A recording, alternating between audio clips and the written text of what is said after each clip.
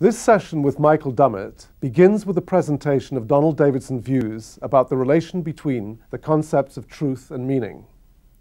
Davidson describes what he believes should be the aim of a theory of meaning, and he discusses how this conception now differs both from his own earlier views and from the views of Michael Dummett. Davidson then defends his position against Dummett's objection that he illegitimately takes the notion of truth for granted when giving a theory of meaning. Davidson suggests that understanding the notion of error is a necessary condition for being able to interpret someone, and they discussed the relation between this notion and the notion of giving a reason for a belief. An interesting digression follows concerning Davidson's thesis that the only thing that can be a reason for a belief is another belief. The question of how we acquire the notion of truth is raised. Davidson argues that is when we acquire the notion of truth, we acquire the notion of falsity at the same time. He holds, however, that this does not commit him to bivalence, and he responds to Dummett's arguments to the contrary. In the remainder of the session, the relationship between truth and justification is explored. Dummett argues that truth is a sophisticated notion, consisting in more than just our capacity for giving reasons for what we say. Davidson denies this. He suggests that we can recognize something as a reason for something else only if we can recognize that the truth of one supports the truth of the other. By employing a number of different examples, Dummett tries to persuade Davidson that our understanding of the logical constants comprises more than just our understanding of the rules of inference that govern them. Now, if Dummett were to convince Davidson of this, it would seem that Davidson would then have to acknowledge that our understanding of the logical constants consists in our understanding their truth tables. In this case, the notion of truth involved is the sophisticated notion mentioned above. Davidson, however, refuses to accept any of Dummett's examples and remains unpersuaded by Dummett's suggestions. We now join the discussion at the London School of Economics.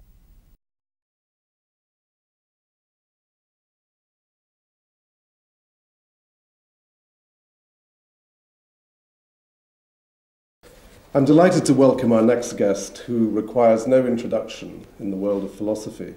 Michael Dummett, Emeritus Professor at the University of Oxford, has agreed to join us to discuss with Donald Davidson the topics of truth and meaning. Michael. Right. Well, Donald, I once made a criticism of you. I don't know whether you were ready to or not. And it goes like this.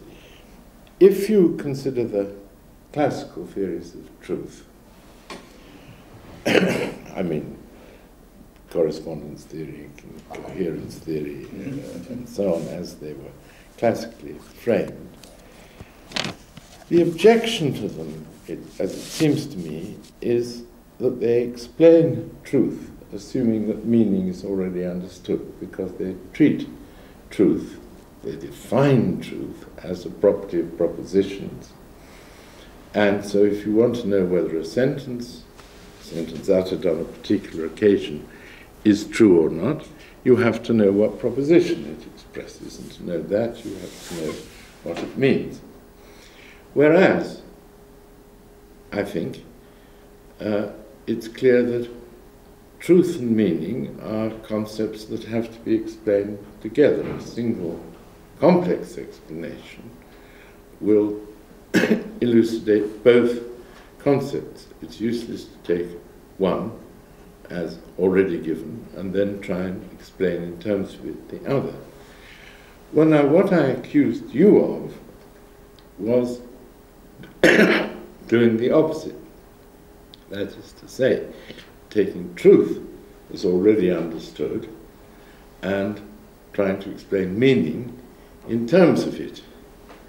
And I thought this was subject to the same criticism.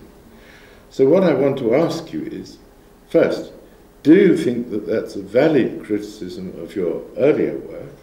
And secondly, is it now inapplicable to your later work? Well, I don't remember your having said this to me before, but I'm not surprised if you did. Right. With respect to the first point, which is not what we're disputing at all, is it the case that we somehow miss the point if we try to define truth on the assumption that we already understand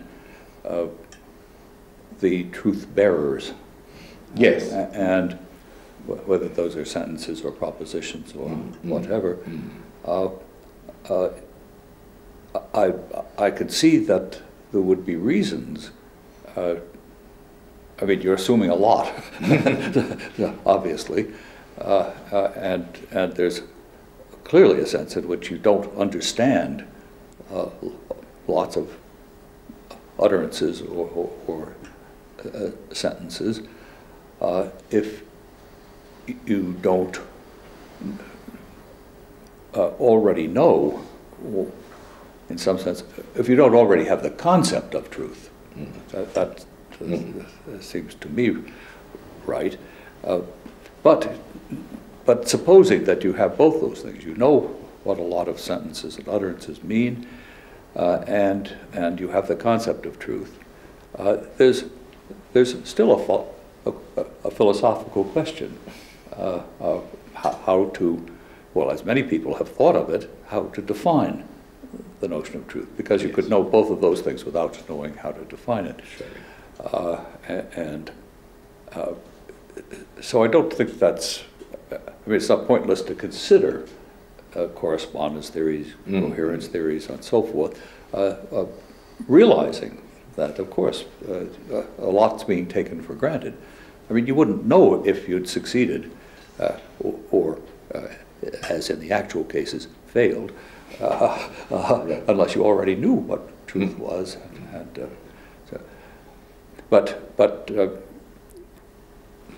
So now, could I or should I defend my own work insofar as it looks as though I start with the notion of truth and try to work up to the notion of meaning? Well, let me see. Have I changed my mind about this? No, I don't think so, though I may see some aspects of it in a different way than I once did. So let me try to defend something. I mean, there's so many different things one might be trying to do in philosophy. And I have thought of one way of stating the goal of a theory of meaning in the following way. We might just make it our goal, because we have to say what it is we're trying to do. And there's certainly lots of different things somebody might be trying to do. Here's what I thought of as being worth trying to do. On the one hand, describe what something such that if somebody knew that about a speaker, they would understand what the speaker was saying. And on the other hand, explain how such an interpreter could justify the claim that this was a correct theory without begging the question. And now that's where it becomes delicate, because you're right, suggesting that perhaps I do. And it's true that I mean, there's a little change in my views, or maybe it's not so little. I started out by imagining that what we could begin with was our ability to recognize when somebody was saying something that they thought was true. So in one sense, that would be starting with the notion of truth. And I've shifted from that to rather being the basic data being that you could tell that somebody preferred that one sentence be true rather than another.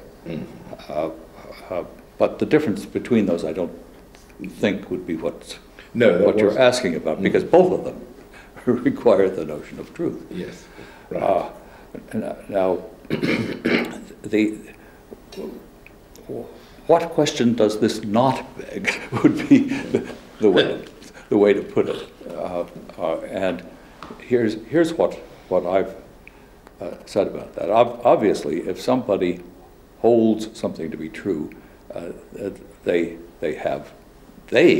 is, the speaker has the concept of truth, and if that's what I'm using to describe what they're up to, I have to have the concept of truth, and I, the interpreter, in one of the scenarios that I've described, also have a language. So my task is just to figure out what the other person's language is. Now the starting point here is the extensional relation. This speaker holds this sentence true under such and such circumstances. Now, it's not as though this is going to take us from something non-psychological to something that is. So it's not trying to get rid of psychological concepts. But the idea, at least, is we'll have just this single qualitative relation. And on the basis of it, we'll end up with a theory that individuates the utterances of this person in terms of, let's say, assigning a propositional content to them. Now that's the progress, and in one sense, it's quite a lot. I mean, if you could do this, that would be a kind of progress. And in fact, I would say it throws a very indirect light on how somebody who wasn't into the system at all could catch on to it without yet being able to individuate any of the speaker's propositional attitudes, or let's say just one, holding true.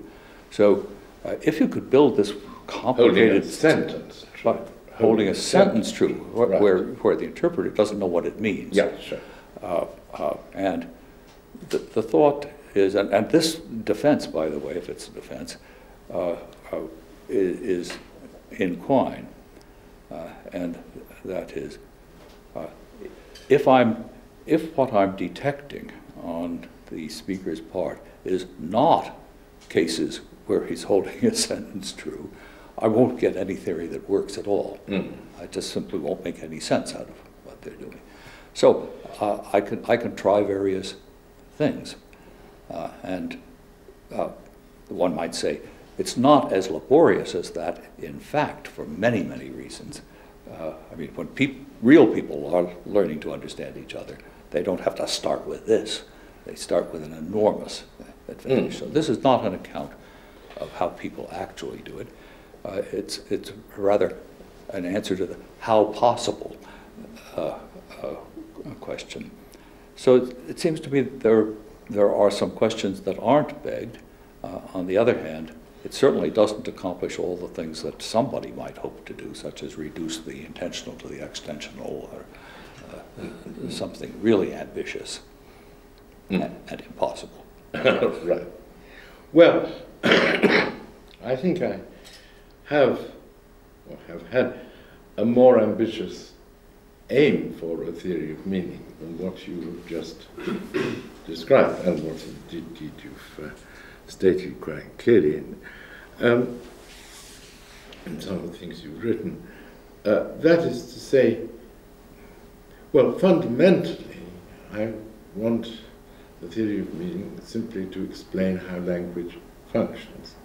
But let me put it by saying it is to explain what it is to grasp the notion of meaning this is done, will be done by taking some sample language and explaining what it is to understand that language. Once you know that, you can see what in general it is to attribute meaning to sentences, or to have the concept of meaning, because if you don't understand a language, obviously you haven't got the notion of meaning in the sense of linguistic meaning. And I thought that it's impossible to explain that in such, by assuming that the person whose grasp of the concept of meaning is to be accounted for, I'm sorry, I can't remember how that sentence began, but explaining, assuming that the person whose grasp of the concept of meaning is to be accounted for has in advance of the concept of meaning the concept of truth. I don't think, I mean, of course, I'm not denying that you could follow this strategy of attributing to the speakers of the language an attitude of holding true the sentences, but it's perfectly clear that they wouldn't hold any sentences true unless they understood what they meant. Sure, of course. So I think it was in the light of that rather more ambitious aim for a theory of meaning that I was making that criticism. Yes. I'm not criticizing that ambition. So, I mean, we're not going to leave it here and just say, well, you have one ambition and I have another. No. I mean, I see some things that I think I see something to say about. I mean, in one sense, what it is to grasp. Well, I'll say, here is what somebody has grasped if they understand a speaker. But now if you say, now, well, what is it for them to grasp it? Well, the way I was just describing it, we have two people, each of whom has a language, each of whom has a more or less fully developed set of concepts and so forth. And their only problem is to figure out what the other one is up to. Yes. That throws light on something. And if I were right, it throws some light on the relationship between truth and meaning. But if you say, but what is it to understand either one of these concepts? I see some ways to approach this, but I doubt that they would satisfy you, and they don't seem to me fully satisfactory either. I'm willing also to talk about the situation in which one person has a language and the other one doesn't have any language, and I would say doesn't in any real sense have propositional thoughts. I think of these two things as going together. Perhaps you do. I do too. Yes. I mean, not everyone agrees with us. I know that, but they're not here.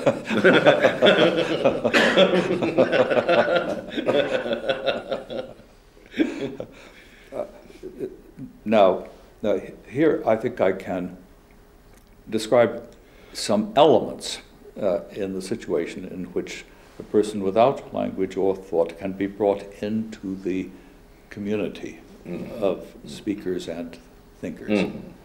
Of course, it's not a detailed, factual account, and in fact, I think there's a problem that can't be solved, which is how to describe the state of mind of somebody who's halfway there.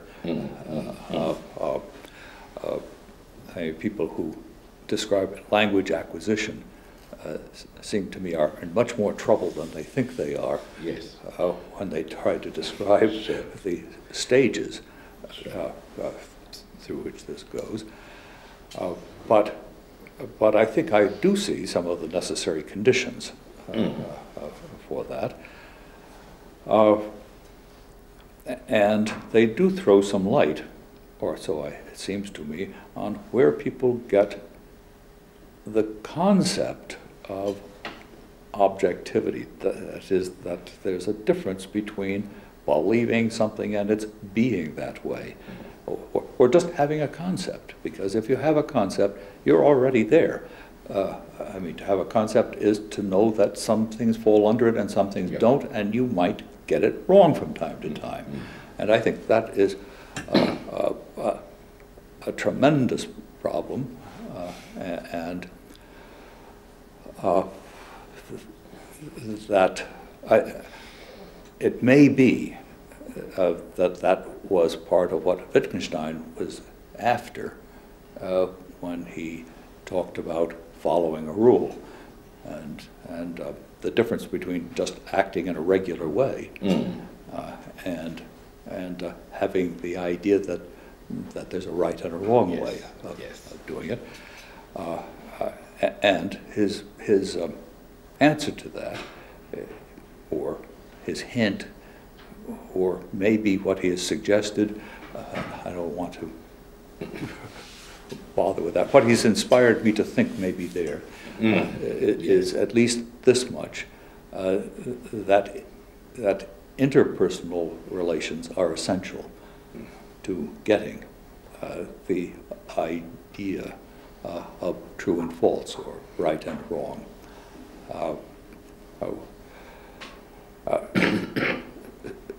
Now, I don't. Here again, what I'm interested in to start with is just the necessary, or some of the necessary conditions for having the idea of right and wrong, or true and false. Now, I guess I would still follow the policy of saying that comes at the same time that one is learning the simplest concepts, which are propositional, really, because I mean, just yellow, rabbit, mama, and so forth are sentences, and they're right or wrong. So content and the notion of truth are certainly coming together right from the start.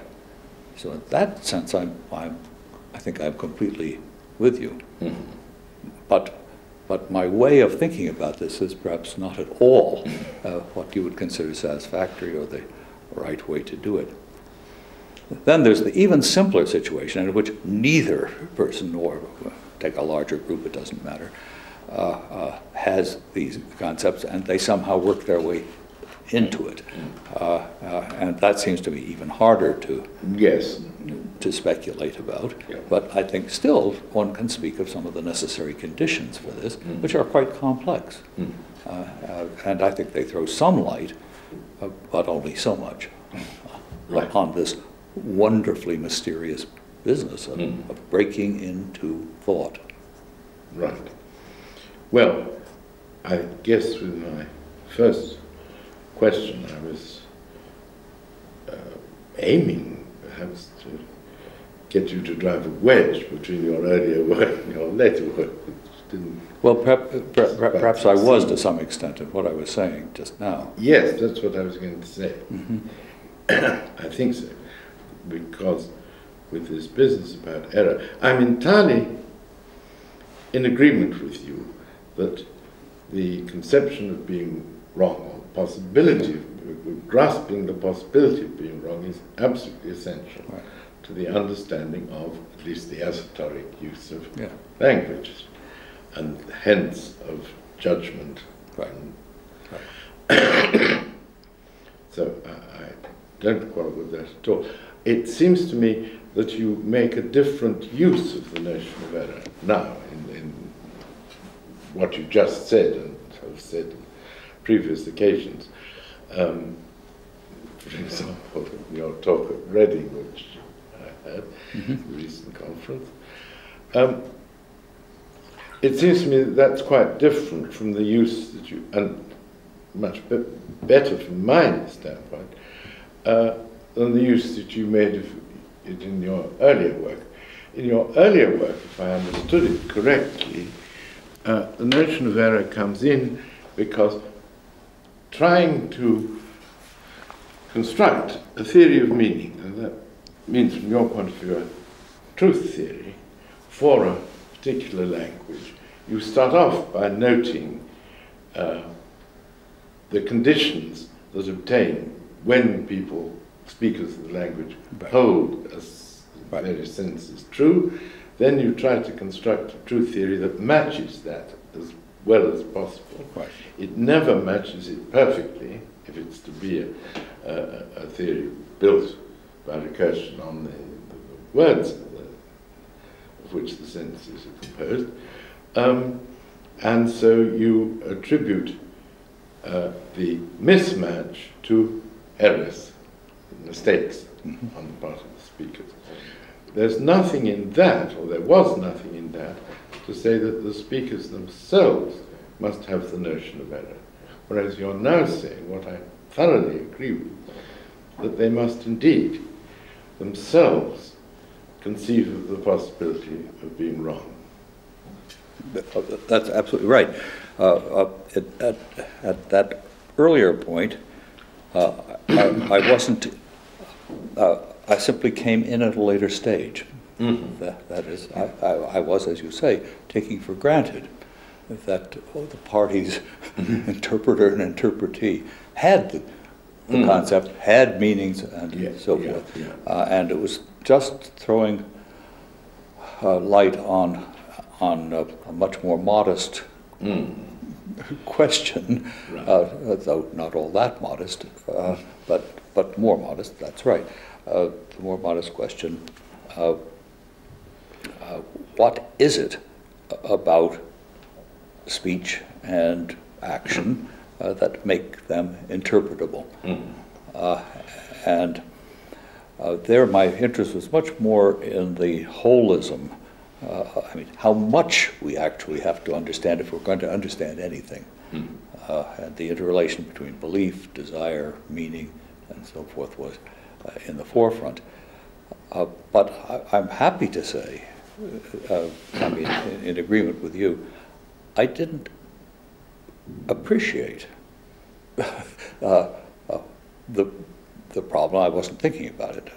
The problem of accounting for, or giving any sort of account at all of how we get the concept of error, and therefore of objectivity and of truth and all the rest. Right. Yeah. Yes. This has come to dominate my interest now, but it certainly didn't then. Yes, it's essential to attribute a grasp of the concepts of error, or concepts of right and being wrong, or having said something right, said something wrong, to the speakers. Because if it's just a description of, as it were, a natural phenomenon, there are these speakers who make these noises and behave in certain ways, then it seems to me that invoking the concept of error to explain the mismatch between your theory and what is observed is just like, well, you've got a theory of gravitation, right. And then the planets don't quite, their movements don't quite accord with this theory, and then you say, well, the planets make some errors. Yes, no, I think that's right. I think that is the right way to put it. It's like saying that a dog has made a mistake. I mean, if it doesn't obey your order, or it's hunting for something and it goes in what we would say is the wrong direction. Right. But it hasn't got the idea that it's making a mistake. No, quite. Sure. It's we who have the idea that it's making a mistake. No, I think that's absolutely true. Now, I want to pursue this.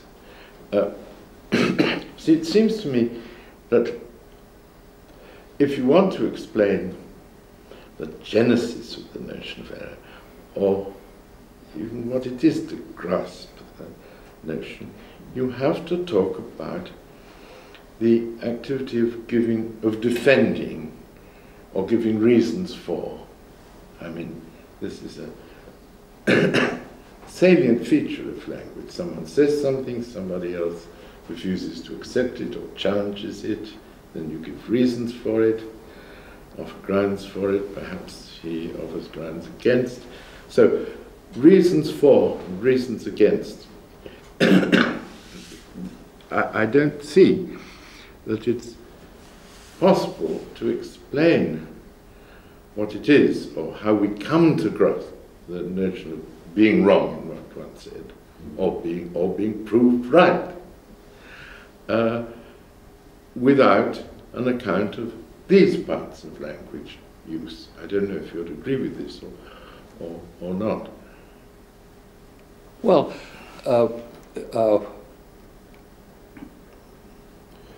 well, I certainly would agree that if you're in a position to do that, to ask for reasons, then you certainly already have got the concept of error. You've got thought, propositions. If you can entertain propositions, you've got the concept of error. So there's a sense in which I think that would certainly be a sign that you had it, but as an account of how you got it, it seems to me to come very late. I mean, it's as if you're already speaking, and your words already have a content, and so now somebody asks you, why do you think that? I mean, you couldn't ask that question or answer it unless you had a language and and meaning and the concept of objectivity and truth and so forth. So I don't see how that could be an explanation of how we got it. Well, I'm not sure about that. It seems to me that as you acquire language, one of the things you slowly learn to do is to give reasons. Of course, it doesn't mean to say you have to have full-fledged notion of a reason for or ground for, and so on. But you're taught this practice. If someone says, how do you know? Or why do you say? You've got to answer. And you're taught what counts as or you come to learn what counts as a reasonable answer for various different cases.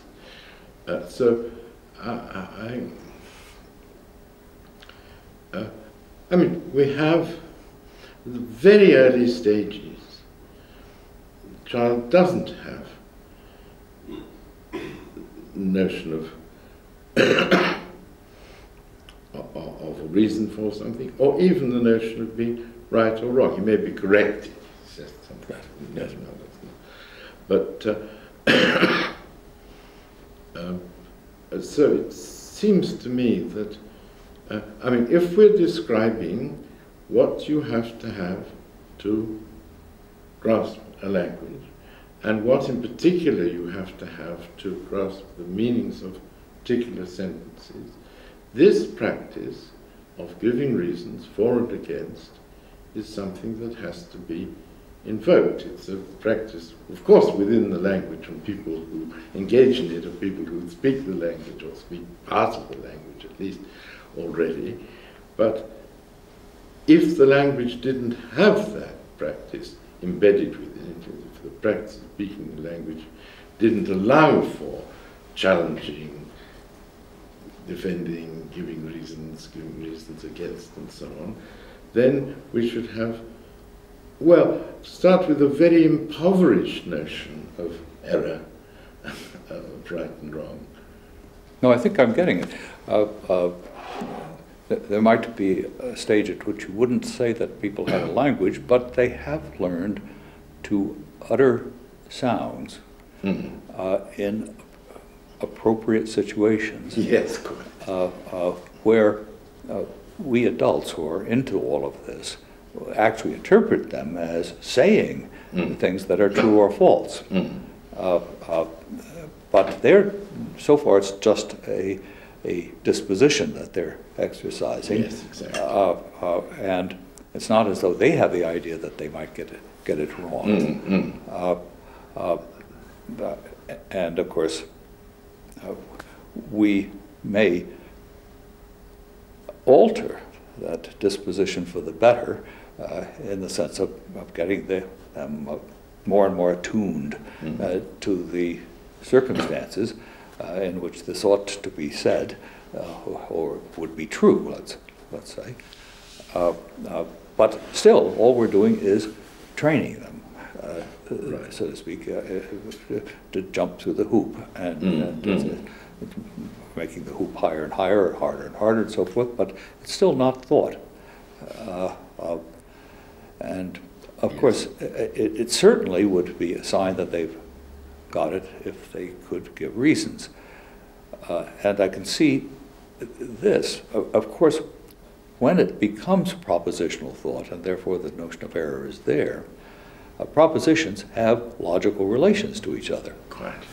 And that's where the giving of reasons, or just of accepting one sentence if you accept another, shows that you're beginning to make the kind of connections that involve grasping the content.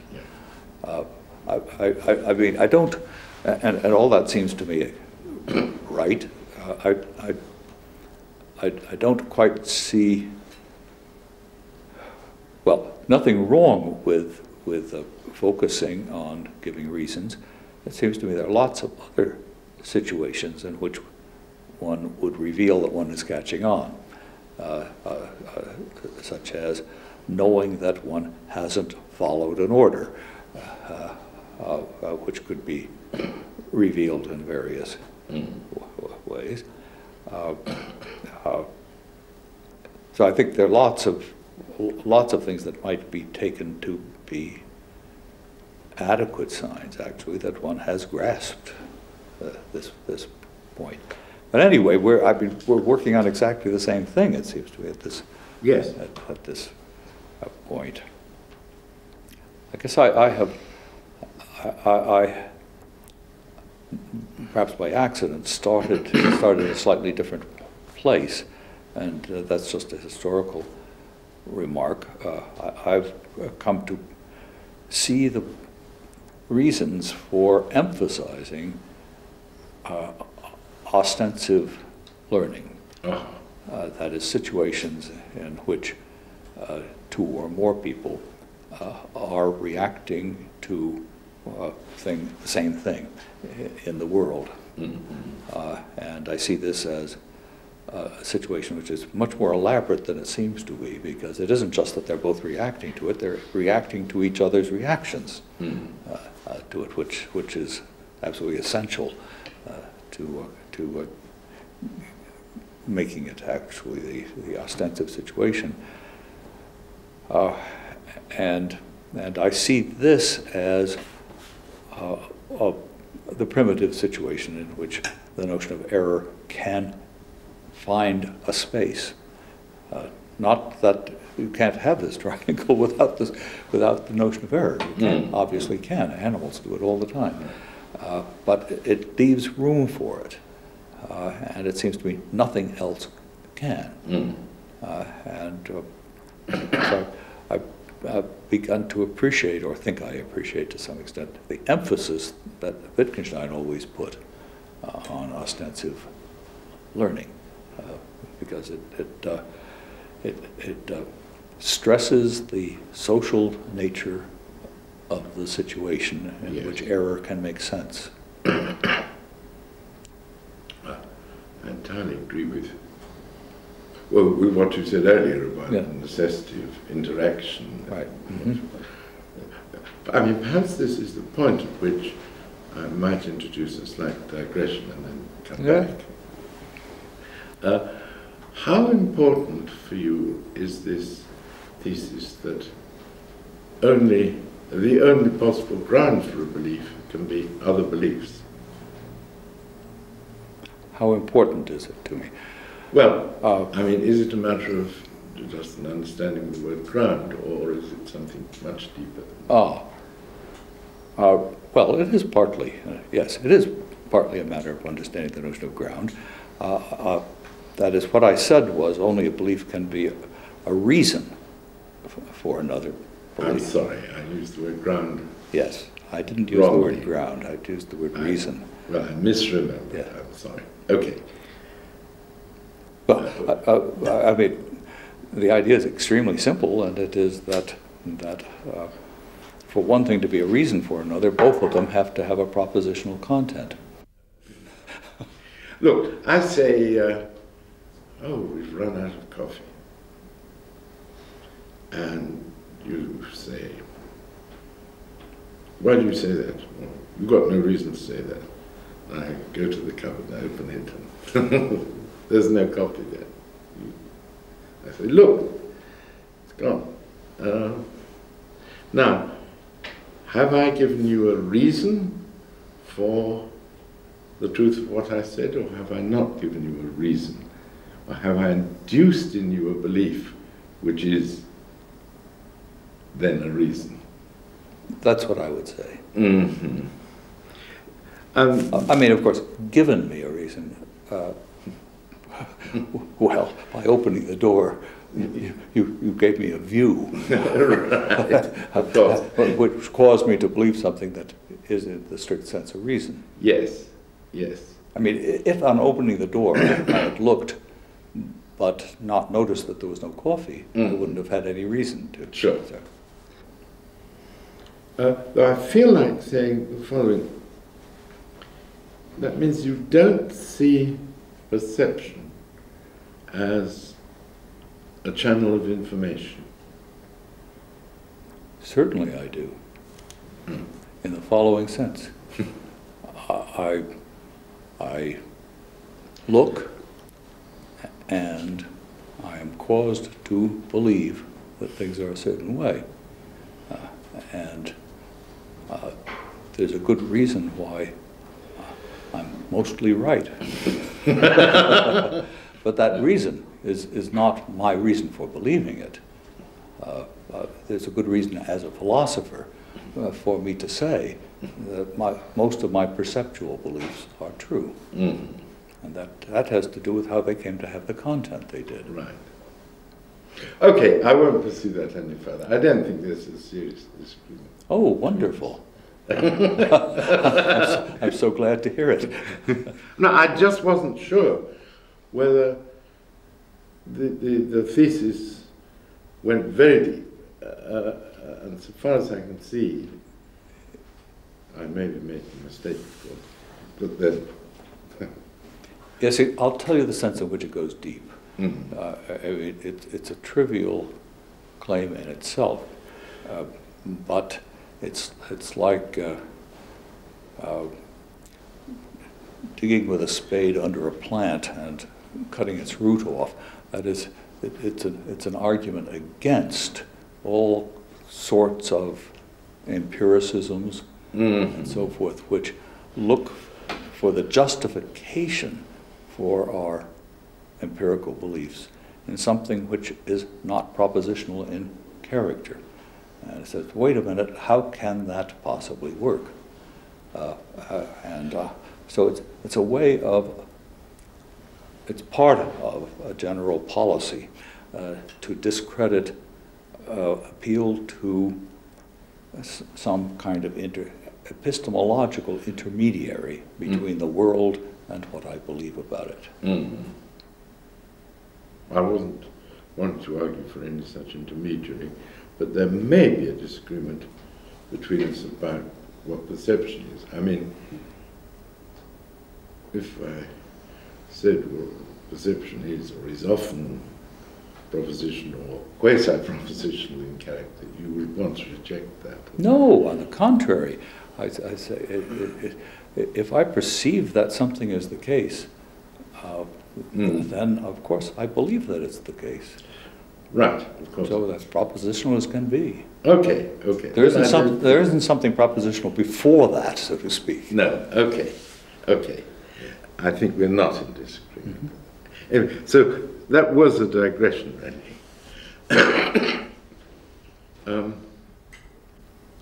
On this business about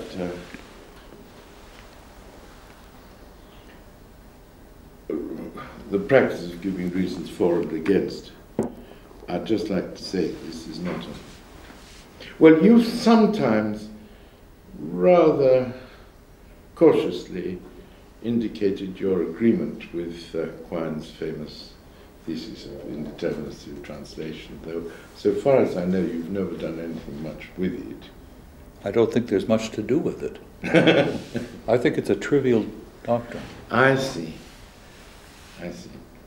Well, at any rate, the arguments as given by Quine for it rest solely on constraints on translation that were arrived at by a process of peering at people and seeing what stimulations they receive and what they assent to.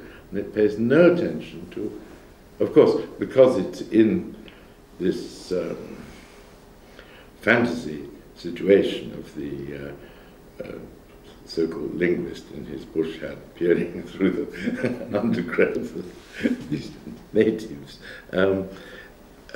It pays no attention to something which you have to learn a great deal more of the language even to begin to recognize, namely the giving of grounds or reasons for and against. And it seems to me if you allow those to impose constraints, the argument for the indeterminacy is very much weakened.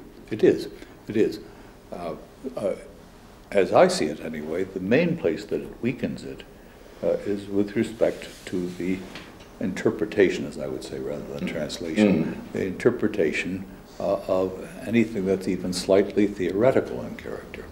Because our only clue to how to interpret those terms is their relations of evidential support with each other and with the more directly observational beliefs that we have. And without any clue to that, I see, I mean, he would be as much of an indeterminist as Quine is. And I mean, his indeterminacy mainly has to do with the more theoretical it came, stuff. I mean, yes, it came to. At first it looked much more all-encompassing. Yes, no, I'm completely in agreement. I don't have anywhere near as much indeterminacy in my views. Neither do I think that the only logical constants that we can get a grip on are the pure sentential connectives. That seems to be equally wrong. We've got just as good a grip on quantificational relations. No, I think there are two kinds of indeterminacy, neither of which seems to me to be of any great importance. One is any method, I would say, and here I'm sort of interpreting Quine in my own way, our grip on what people mean by what they say depends upon our having some grip on what they believe and what they want. And there are cases, maybe quite a lot, where we can accommodate all the facts equally well by supposing that they mean the same thing we do by a certain word, but believe something different, or accommodate it by saying, no, they just simply mean something different by this word. And there's no point in trying to decide which of those is right, because nothing is going to resolve it necessarily. I mean, of course, in some cases you can resolve it. So that's one kind of indeterminacy, which seems to me relatively trivial. And the other form, it just has to do with the internal workings of our semantics, that what Quine calls inscrutability of reference. Yes. And there, although my skepticism doesn't reach quite to the extremes that his does, nevertheless, I think we can readjust the way in which we map the parts of sentences onto objects in a completely systematic way, where it will make absolutely no difference to how we understand somebody. And I think of that as being exactly as significant as the fact that we can measure temperature in centigrade or Fahrenheit, which is of no interest whatsoever. So it's harmless. But it does carry a certain lesson, and that is our understanding of language depends completely on our understanding of sentences. Right.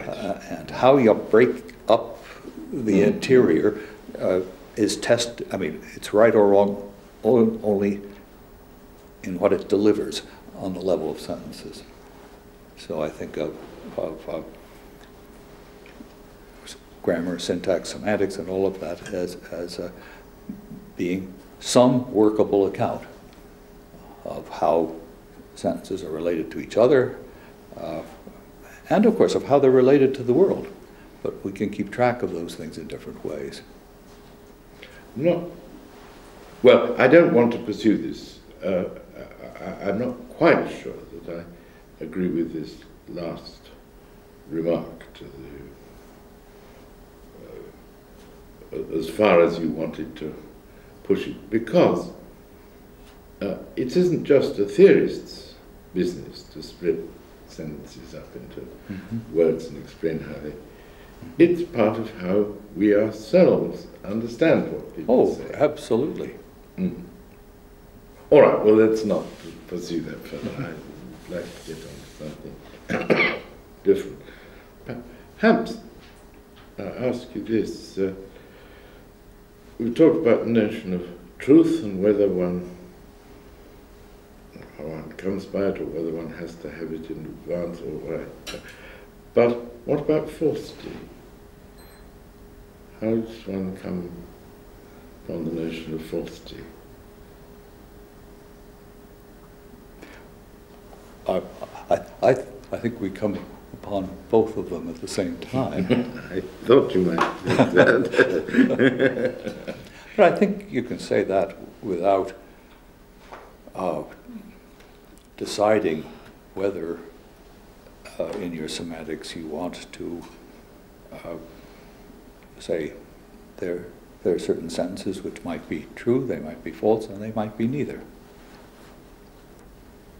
Sorry, could you just repeat that? Yes. No, I don't think to say that we understand the notion of falsity at the same time that we understand the notion of truth, that in itself indicates that there mightn't be sentences whose truth conditions we understand, but they might not be either true or false.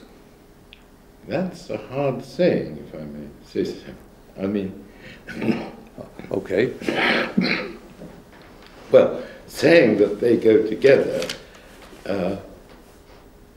usually goes with thinking must be one or the other, or it's the other just in case it's not the one, and the notion of negation is thereby taken as primitive or something. If there are sentences whose truth conditions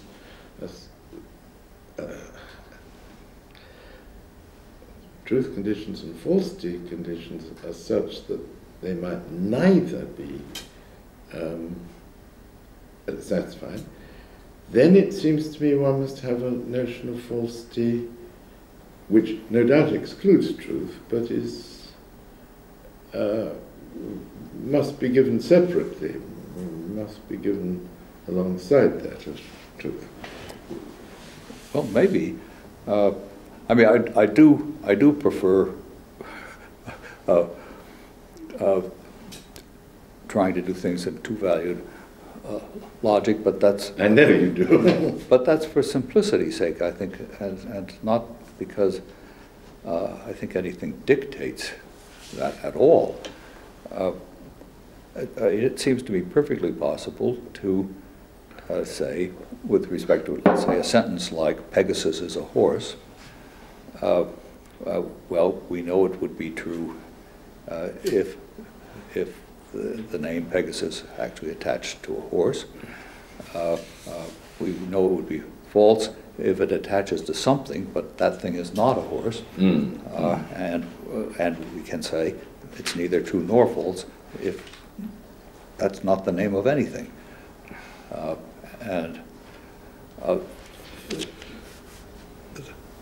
It seems to me you can say all that, and it gives an account of the relationship between the notion of truth and falsity, but it allows for the possibility of a third value.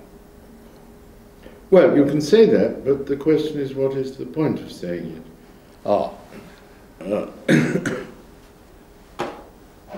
The point of saying it is that it makes some people happy. Well,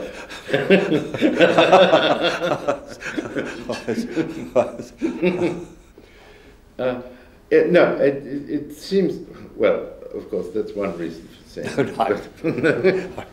But if someone puts that forward strongly as a semantic view, he is taking it that falsity is a notion with, as it were, equal rights with that of truth. That's right, yes. And to know, to grasp the meaning is to know the conditions for it to be true and the conditions for it to be false. Then he has to explain what's this notion of falsity? Well, yes, but you might say that the condition for it having a truth value is the same. Namely that Pegasus names something. Now, given that, if it does, then it's either true or false. So it's not as though we have to give different conditions for it being true and for it being false. Well, what I really want to get at is, no, let me go back a little way. Some time ago in our discussion, you introduced the notion with which I thoroughly concurred of a grasp of the idea of correctness or incorrectness in what one said, or what one asserted at least. And I utterly agree with that.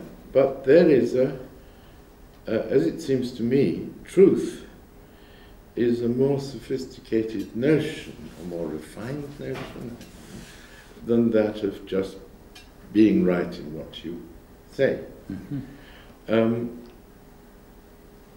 Because, and especially so, if you connect it or explain its acquisition in terms of the business of giving reasons for or against.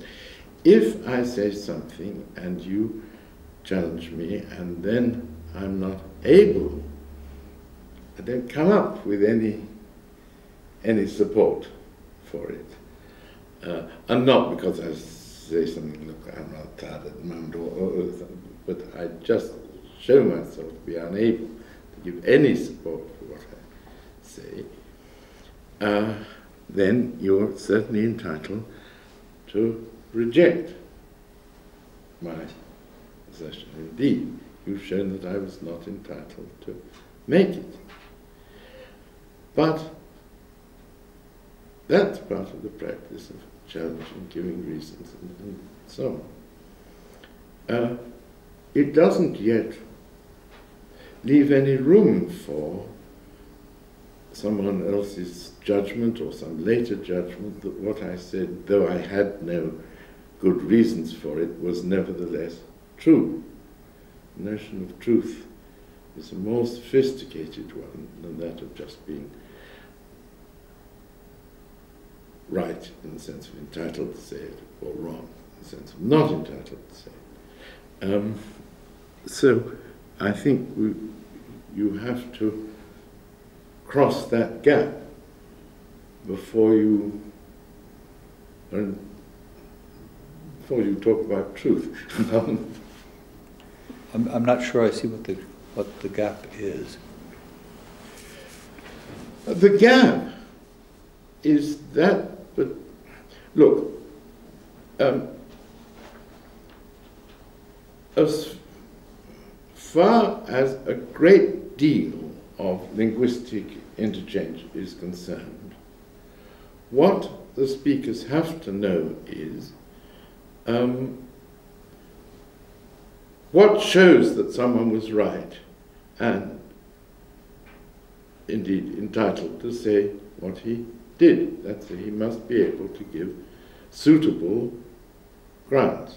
Then it may or may not be conclusive. They might be inconclusive grounds, but nevertheless some reason for saying it. And quite a lot can be explained in those terms. Also, in terms of giving reasons, conclusive or inconclusive, against what was said. But it seems to me, when you talk in these terms, you haven't yet got to truth and falsity, because these are properties that attach to utterances of esoteric utterances, independently of the speaker's abilities. Whether he could defend it or not, whether he could give grounds for it or not, is irrelevant. Well, I mean, it's relevant, but it's not decisive when you're discussing whether what he said was true or false. Yes, I guess I'm not quite as convinced as you are that somebody who can give reasons isn't using the sophisticated notion of truth. And I say that because to be a reason, what you offer as a reason has to have a connection with Yes. what it supports, and that connection, it seems to me, can be explained only by talking about the truth conditions of these sentences. You wouldn't be recognizing that one was a reason for the other if you didn't know that the truth of one supported the truth of the other.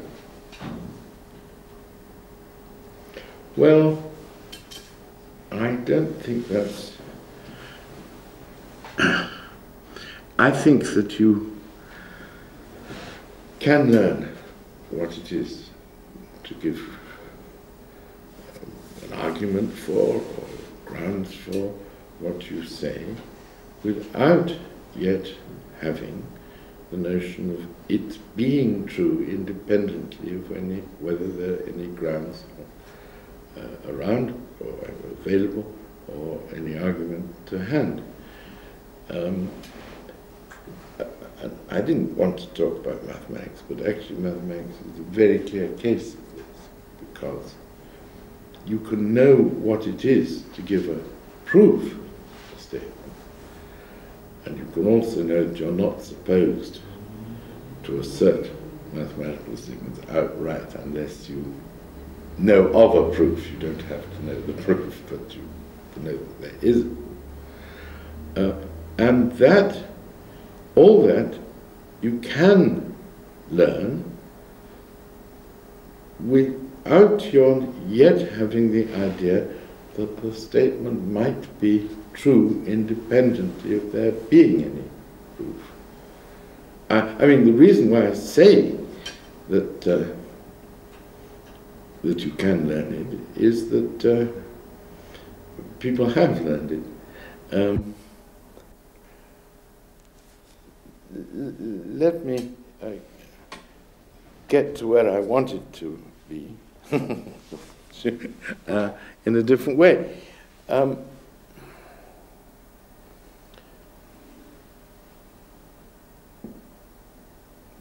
Well, you talked about the logical constants a little time ago.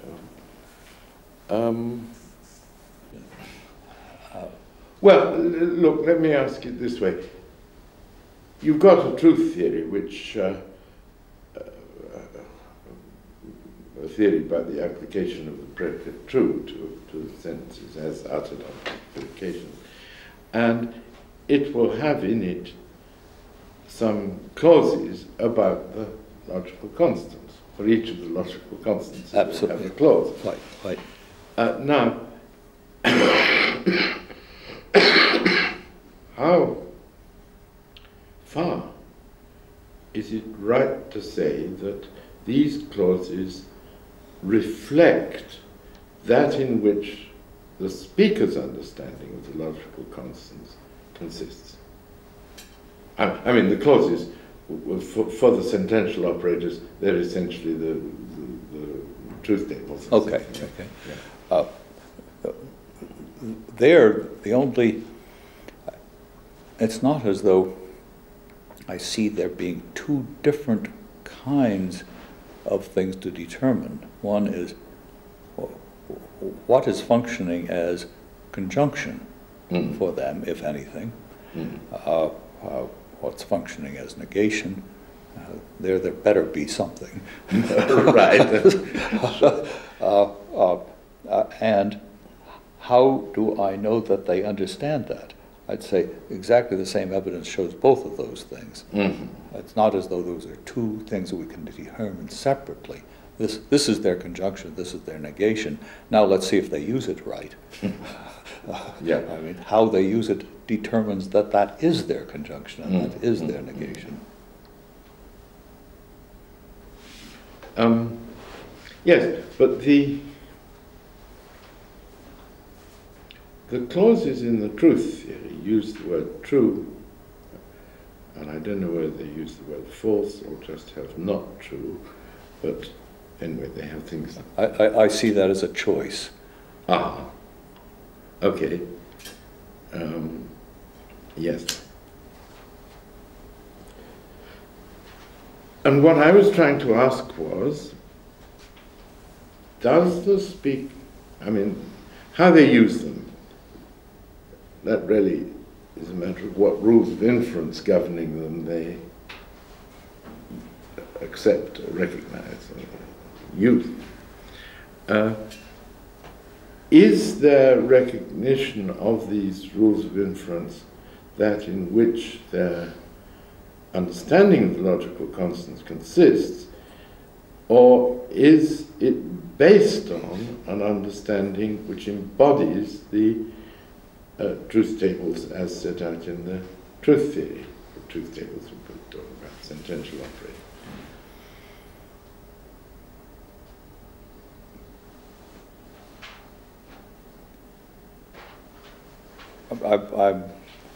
I'm hesitating so long because I'm trying to think where we stand when we ask this question. If I'm an observer and I'm asking myself, how do they think about the logical constants? Then there's a sense in which that is a question with a very secondary interest for me. I mean, I think I'm going to find out what they mean by those constants by observing the inferences they actually make. Of course, when I get to know them pretty well and can talk with them, I can ask them these questions. And I think there'll be some pretty simple questions where they might give the right answer. Such as, do you think that if this conjunction is true, this conjunct is true? And I'm hoping they'll say, yes, I do think so. But if I really ask myself, how do they understand the ampersand or whatever they're using, then what I'm going to look for is to see whether, when they honestly assent to this conjunction, do they honestly assent to the conjunct? Never mind what they say they do. I want to know what they do. But having found that out to the best of my ability and getting more and more subtle about it as I learn more about them, I don't know that there's some further question that I want to put. about how do they understand conjunction. They've shown what they understand by their verbal behavior.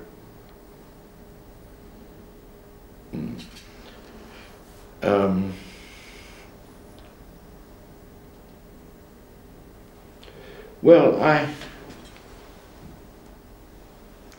have some. Let's talk about negation in particular.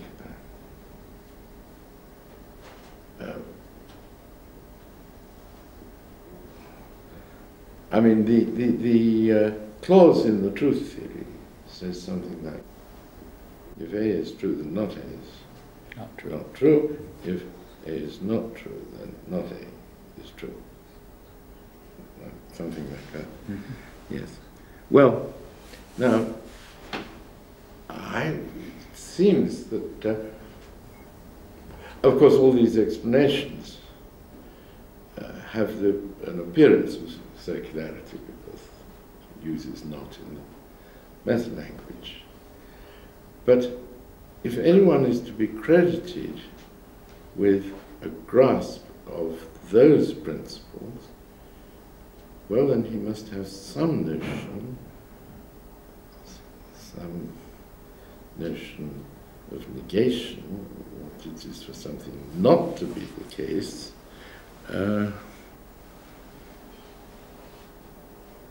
Otherwise, it doesn't make sense to say that he grasps that principle.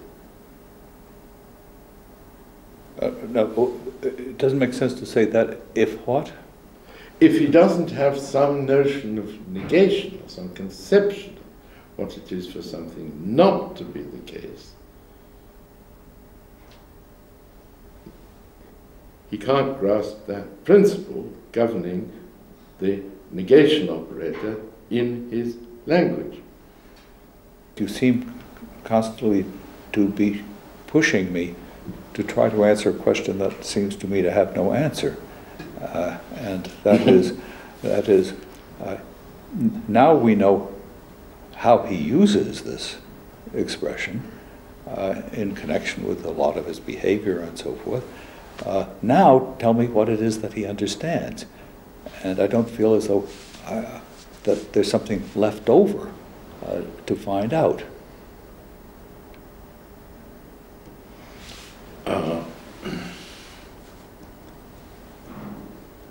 I mean, aside from what seems to me to be rather extraneous. Let me try and get at it another way.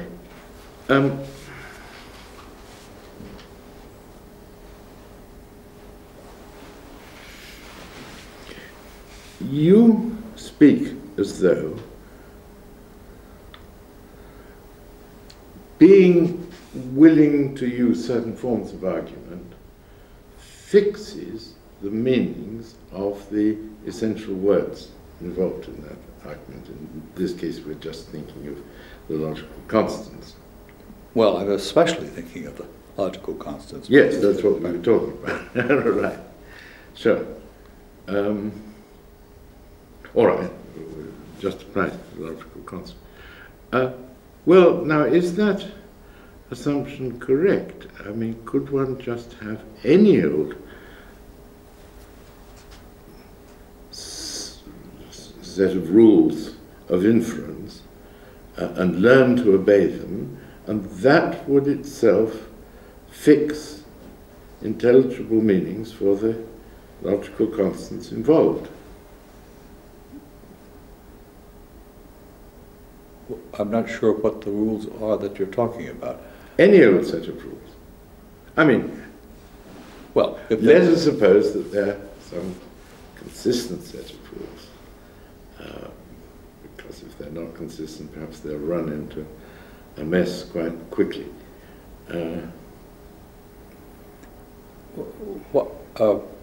How are they going to learn these rules? They're just taught to argue that way. They imitate others. And everybody accepts such reasoning, and we tell them.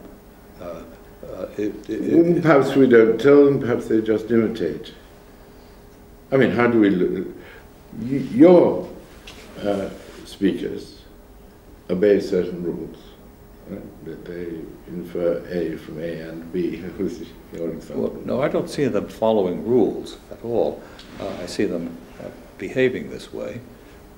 I'm the one who's cooking up the rules, not behaving in accordance with certain principles of influence. Was that not what you meant?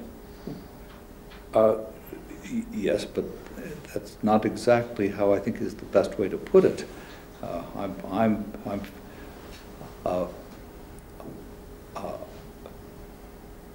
If these are propositions that they're dealing with, then those propositions have certain logical connections. If they act as if they didn't know what those connections were, then I would say those are not the propositions I thought they were. And if I can't find any propositions to assign to their sentences so that they are being more or less rational, I'm going to say I don't have no reason to think they're thinking or saying anything. So unless I can discover a rational pattern in the way they use these sentences, and that also coheres with the contents that I give to the individual sentences on the basis of how they behave with them in the world, if I can't do that, I just don't know what they're talking about. So I'm not saying they've internalized some rules, unless that just means they act in a regular way, or more or less, of course, regular way, which I can make out to be rational. That is more or less in accord with the logical relations between the sentences that they're using. Otherwise I have no good reason to suppose I've identified the content of their speech. Well, now look, you could come across people who spoke a language in which there was some logical constant. I mean, you make out that it is a logical constant because it's a connective, okay, a sentential connective, so they regularly form complex sentences using it, but it doesn't fit, won't fit any of the ones we normally use. Behavior, linguistic behavior, and other behavior doesn't fit the interpretation of it as or if or and. So you search around and you might hit on an interpretation, right? How? Well, what they say and do makes sense if it's neither nor. Oh, I see. Oh. Or something like that. Yeah, fine. This is just one Sure. case. I see. So if you admit that, you must also admit that you could come across another lot of people who have some connective, let's say, binary connective, which only half fits with one that we use. I mean, half fits in the sense that they will reason with sentences involving this connective, sometimes reason as we should reason. But other pieces of reasoning which involve it, which we should have thought were perfectly all right, if it meant or, they won't accept.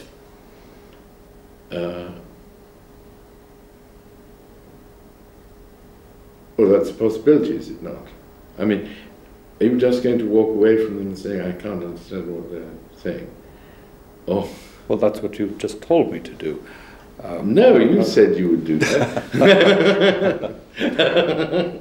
Well, I mean, this is one of those science fiction cases where I don't know enough to know what I would say. Maybe I say, I understand some of what they're doing, but not very much. But look, here's the thing. We have these two kinds of clues to what people mean by what they say. One is the connections between, let's say, some of their simplest sentences and the circumstances in which they use them, how it matches up with their behavior. Yeah. The other sort of clue is the patterns, whether you call them patterns of giving reasons, or you just observe that if they say this, then they say that, and we have interpretations of these various sentences which go right to their connections with the world on the one hand. We also have some idea of which they think of, which of these supports others. That both of these have to fit together for us to get a coherent picture of what they're talking about. Now, you say, well, suppose that we don't find a very good fit. I mean, within our own apparatus, it's not really that we haven't found it, but I think you want me to imagine that we couldn't. I mean, it's not there. Now, what should I say? Well, there's no point in asking me in a vacuum what I'd say. I mean, we understand other people just more or less, even when we speak as we put it the same language. There's some things we get, some things we don't get. Now, maybe that's the case here, or maybe the case here is it's so bad that I'm just not sure of much of anything about what I'm thinking. And there are just all these different degrees, it seems to me. Yes, I wanted there to be no exact fit with our language. Right? Yes. It doesn't fit any of the ordinary connectives that we use. We can't find it, or even a complex translation, right, that would make it all right. But nevertheless, there's a perfectly clear regularity. You can, if you take the trouble, work out what are the forms of inference that they do accept and what are the ones that we should accept that they don't. You could even perhaps, if you wanted to take the trouble, formalize the logic that they were using, give the rules of inference for their language. Now, I mean, in Wittgenstein, there are frequent remarks to the effect that, I mean, you must never say that people reasoned wrongly, not individuals, but a whole community, right? Can't say that they reasoned wrongly. They reason as they reason, because the way they reason fixes the meanings of the logical connectives that they use. And that's the idea that as long as you had any, let me say, coherence, so as to rule out the possibility of actual inconsistency, any coherent set of rules, even if they're not our rules, there will be a perfectly good meaning. The meaning is simply meanings for the logical constants. The meanings are fixed simply by the rules that are observed. Now, and I was asking you whether that latter was your position. Would you say you can understand it perfectly, understand their language perfectly well? Of course, we can't translate it exactly into ours, but here are the ways they use these logical constants. They go by these rules, exclude those. Or has it got to be translatable into our language? My view is yes. It does have to be translatable. You're some kind of chauvinist. Well, that's one way of looking at it. Another way of looking at it is the notions of thought, language, meaning, and so forth are our notions. They're not something that was given to us by heaven. We have these notions, and so we're the judge of whether something counts as rational thought, by which I mean thought. Yes, but it seems to me that you... So we're all chauvinists in that sense. Our concepts are our concepts. of course, the concept, of course our concepts are our concept, and the concept of thought is a concept that we have. But I don't think that we can go quite so far as you have done, if I have understood you, in claiming to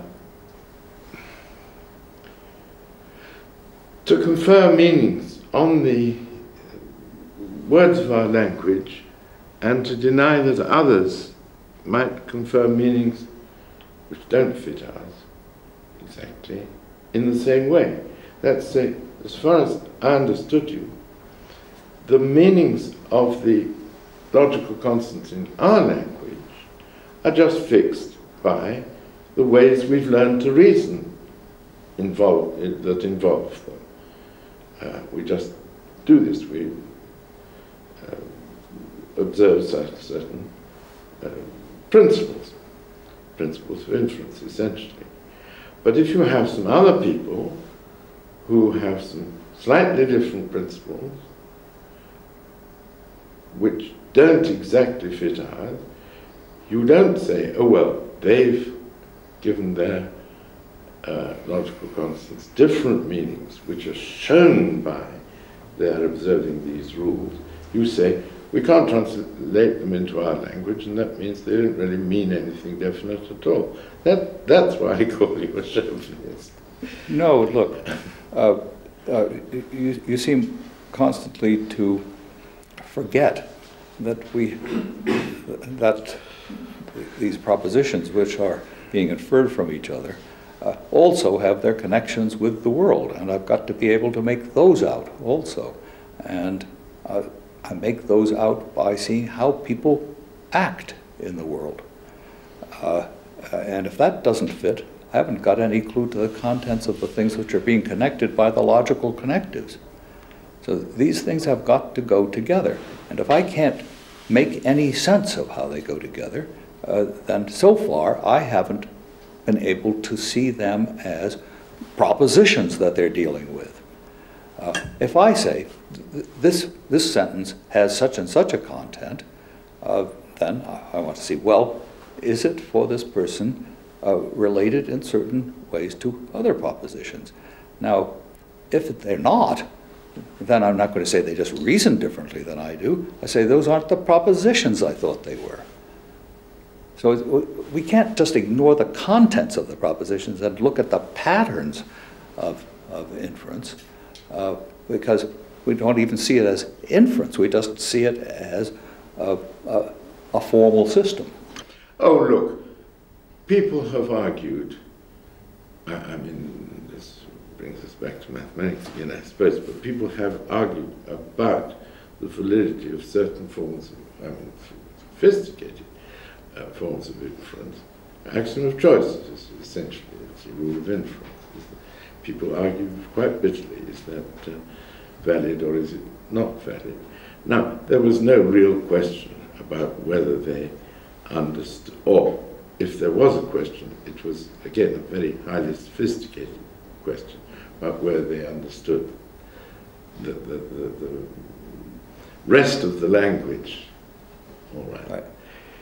It was a matter of arguing about what the quantifiers really mean, and then they had to appeal to ideas they had about what quantifiers ought to mean, and so on. So it's perfectly possible for people to disagree about, even to be shown that they ought to accept a certain rule as valid, which they hadn't previously thought of as valid, in accordance with the meanings they already attached to the words. It isn't that one can say, well, I give these people up. Sure. Well, the trouble is that we've gone from this extremely primitive situation where we're trying to work out what people mean by what they're saying and how to translate not and to looking at the far reaches of set theory where, I mean, we have to decide what logical constants we're talking about for one thing, and now we've suddenly got all the set theory. Well, I only gave that as an example. No, but my point is, of course we can argue about something like that when we have got a whole lot going. I mean, where we understand each other very well over a very large extent. And so it's not as though everything is still up for grabs. We just argue about this one thing in the far reaches of set theory. And of course we can do that. Those are the circumstances under which we already understand each other pretty well. And so our disagreements have a grip. But when we're talking about people where we can't really understand some of their connectives, it seems to me that there we're still in the situation where we're trying to get the hang of their language at all. Because if we really can't grasp their connectives, then it seems to me we're not sure that we've got the propositional contents of their simplest sentences right. Well, I was talking about a case, an imaginary case, which I haven't even described, but I have in mind a particular case involving a word that behaves much like our word or, and let's suppose we understand the rest of the language perfectly well, as sentences without that word in it seem perfectly okay. And what's more, sentences with that word in it work very like, or usually work, very often work, like the result of translating that connective as or. But we just find they jib at certain forms of inference which we should accept, which involve it. Well, look, we all have our own store of concepts, and no two peoples probably are exactly the same. And I unfortunately know quite a lot of people who have a whole bunch of concepts that I don't have at all. And I don't just mean people who know quantum mechanics, I mean psychoanalysts, yes, and astronomers and cosmologists. Yeah, sure. And the economists. yes, I'm afraid the list is very long. Right. Now I think that doesn't raise any conceptual problem for me. I don't think that introducing those concepts into my language is going to force me to, or force anybody else to understand the rest of what I say in a different way. I mean, it could happen. Not every addition to our set of concepts, whether it's just a new suburb, so to speak, of the old language, where it really doesn't affect the old one, but just is added on, or those rare cases where adding something on really does make a certain amount of change in the rest. These are perfectly intelligible cases, even when I don't understand them. I mean, I understand that it's possible for these things to happen. And I can certainly imagine somebody who has got a sufficient store of logical constants that I can pretty much accommodate, might have something new that I haven't got, in which case I think I probably could master it, and it might be that I couldn't define it in terms of what I've already got, so I mastered only just by seeing how it works and whatever explanatory material you're willing to offer me, I'll make use of. So I mean, holism doesn't have to interfere, I think, with this. Where the holism was coming in was the inferences I do understand, and there, I don't see any way to separate the issue of understanding the sentences among which the inferences pass and understanding the constants themselves. These seem to me to interact in pretty obvious ways. I would imagine you agree. Yes. Look, I'll try once more to approach this, yes, another way. You're finding me slippery. Yes, I am. Well, you did agree, I think we're in agreement that if you had people who refused at certain points to reason as we should think they were entitled to, you might be able to persuade them that they ought to do so by drawing their attention to the way they used sentences involving or sentences of the kind that come out as conclusions, or would come out as a conclusion if they reasoned that way, in other contexts. Right? You draw their attention to that and make them see that they would be entitled to infer this from these premises in a way which at present they refuse to do. Okay. Now, let us suppose that that there is some island off the coast of the Netherlands where all the people are brought up, and the children are brought up, and all the adults speak only in accordance, they reason only in accordance with intuitionistic logic. They refuse those forms of inference which are classically valid, but not intuitionistically.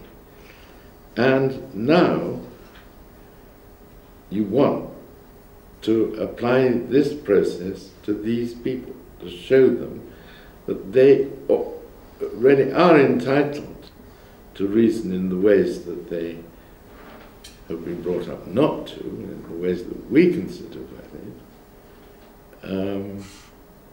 For example, you want to persuade them that if something follows from A, and it also follows from not A, they have a right to assert it.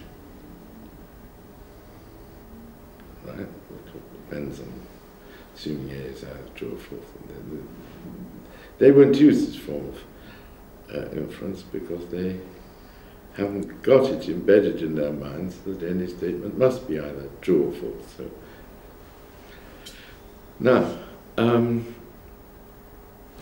how do you set about persuading them to reason classically? I'm not sure there's any good reason to try to persuade them. You are slippery. But you should admit that where there's a reason for it or not, it should be possible. Well, if I knew more about the details, I might think there was something I could say. But given no more of the story, I'm not sure that there's anything that I ought to say. Well, I'm assuming that by all the other tests you can apply, the meanings they attach to all the non-logical words are just, I mean, we can translate without trouble. Yes, well, that's the trouble. We're assuming a lot because I want to connect the things they say with things I would say, perhaps in rather complicated ways, but in a way that makes what's going on intelligible to me. But the trouble is, it becomes more and more intelligible the better a mapping I can find between what they say and what I say. And to the extent that that fails, to that extent, it's hard to know how to bring my thoughts to bear on theirs. because there's a misfit, but by supposition. There's a misfit, but you think, if I understand you, that the only intelligible logical constants are the ones we have, and that those are ones that conform to classical logic, essentially. Well, that wouldn't be how I would put it. Okay. Then please put it. Well, intelligibility to me means finding a rational pattern there, and of course that has to mean for me as an interpreter what I find rational, what I can make sense of. It's not that I insist that other people use exactly the connectives I do. It's rather a matter of my being able to discover, given the conceptual apparatus at my disposal, a way of making contact with their thought in a way that keeps track both of their inferences, that is, makes them rational as far as I can see, and of course also connects their thought with their behavior and with the world. Now, to the extent that I can do that, I've managed to use my apparatus to capture as much as I can of what's going on there. That doesn't mean that there's something special about my apparatus, except that it's all I've got. Rationality for me means finding that sentences we can go from one to another in very basic situations, but still, let's say, inferring the instances from a generalization and Sure. little things like that. And of course they do that. Oh, they do that. Yes. Well, good. Now, so far, so good. Now, how much sense I can make out of the exact situation you're setting me, I don't know. But my guess is that I could probably make perfect sense of it within my own apparatus. Well, I don't think you could translate it, but you could certainly make sense of it to the following degree. I mean, look, you have a class of students who can teach them intuitionistic logic, and at first it's rather strange, but when they get used to it, they get used to reasoning in accordance with these rules, and they know what would not be a valid inference. Mm-hmm. So, I mean, this is the opposite of Brouwer, as it were. They may not be convinced by the background which is given in explanation of why only these rules are valid, mm-hmm. and essentially the background is that that there isn't the gap between having reasons and being true that we talked about earlier, but that the only notion of truth is there being reasons, not of course necessarily that I know them, but yeah. That's the background. They may not accept that, but at least they can see what it's like to think that way and to reason in accordance with that. And as it seems to me, if you want to persuade them that they needn't, well, they were students to start with, but now they're people from this island. If you want to persuade them that there's no need to confine themselves to these forms of argument, you've got to get rid of that background, metaphysical, I don't know what to call it, belief, right?